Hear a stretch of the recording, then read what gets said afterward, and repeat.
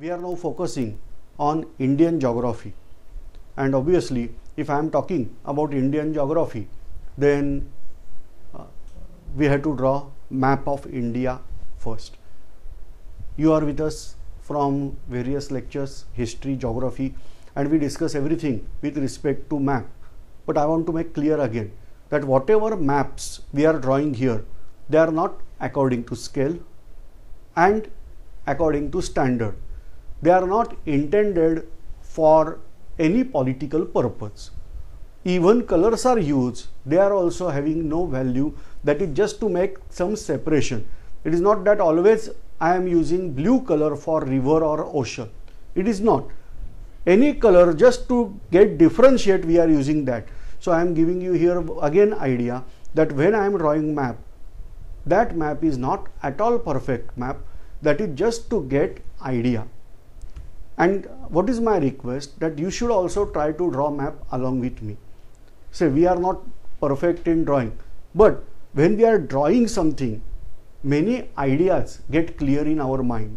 So try to draw map with me and try to draw whatever the important geographical features we are drawing here in the map. So first I am focusing on map of India. But what is the thing, that when I am talking of India, I can't speak only about present India, because several geographical parts and features, they are there in Afghanistan, in China, in Brahmadesh, or that is called as Myanmar nowadays, Sri Lanka, etc. So I have to draw along with India these all other our neighboring nations. Now they are neighboring nation, but in history we discussed some 1000 years ago, these all neighboring nations were part of India only. So let us focus on that, because say we can divide the parts in nation, but nature can't, and so we have to take help of all these things. So try to draw with me. We are always starting out map of India when we are drawing, that is from Gujarat. That is very helpful for us. Then there is Kutch, territory of Gujarat. Now here we have to make line something here. So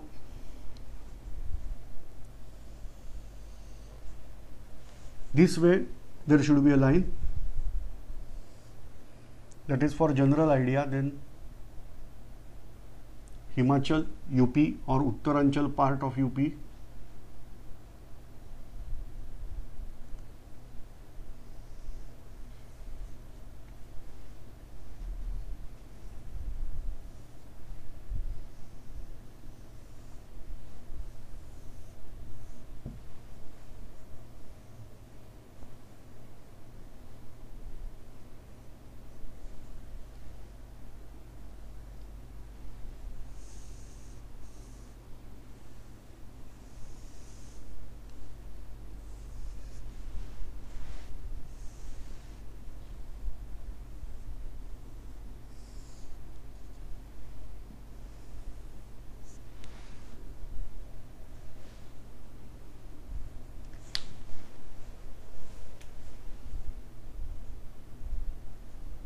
Here Andaman and Nicobar Islands. Here Lakshadweep Islands. Here one more important island, that is Diu. Basically we are considering this is the India.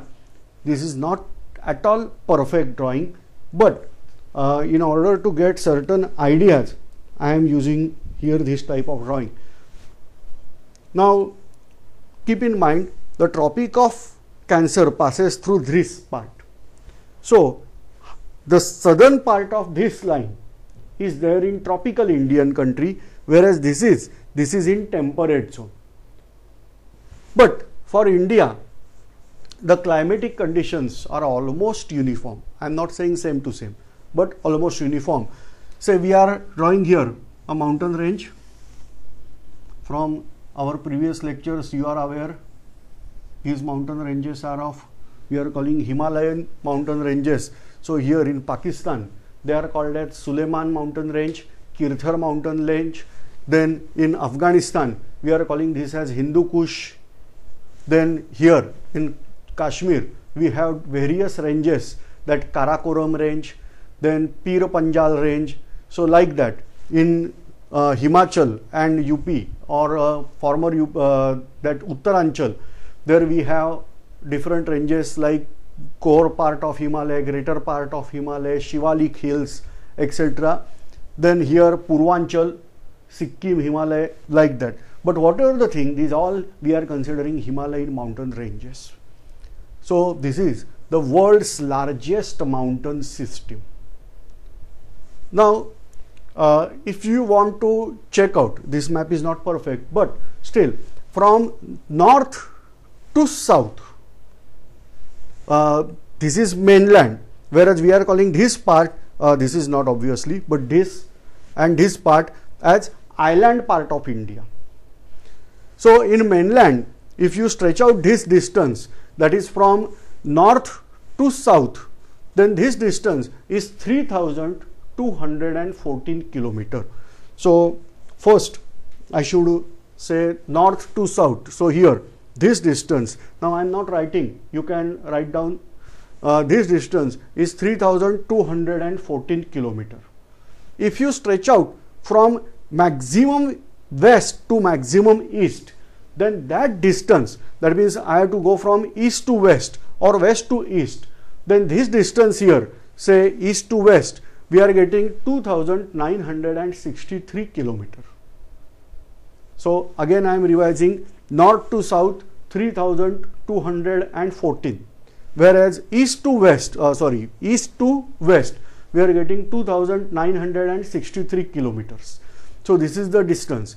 Now if you observe, the India is having fantastic coastal line. Now I can't consider this because this we have donated to Pakistan as Indian part only, but we are not saying now this is in India. So I have to eliminate this range, but still Gujarat, then Maharashtra, Karnataka, Kerala, then Tamil Nadu, Andhra Pradesh, Orissa or Odisha and West Bengal. These states are having seashore, whereas islands, now these Andaman Nicobar Islands and Lakshadweep Islands, they are considered as union territories or island part of India. Forget of island, just we have to go from here Gujarat to here Bengal. Then what this coastal line that is there, that is called as mainland coastal line of India. So mainland coastal line of India is 6,100 kilometers. I am revising, this part we are calling mainland coastal line of India. So mainland coastal line of India, that is there as 6,100 kilometers. Whereas if I included all boundaries of this island and this Andaman and Nicobar Island, then these all boundaries, if I added here for mainland, then it becomes 7,500 kilometers. So we have terrific coastal line that ranges from 6,100 kilometer mainland and 7,500 kilometer, that is mainland plus island. India is having 7th largest surface area in the world. I am not saying largest nation, they are 7th largest. If I have to show here, then that number, that is 3287782.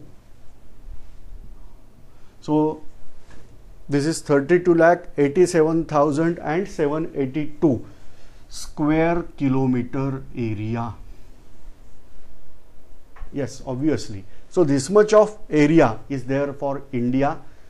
I am revising, 32,87,782 square kilometer area is there for India. That accounts 2.4% of the world's total land.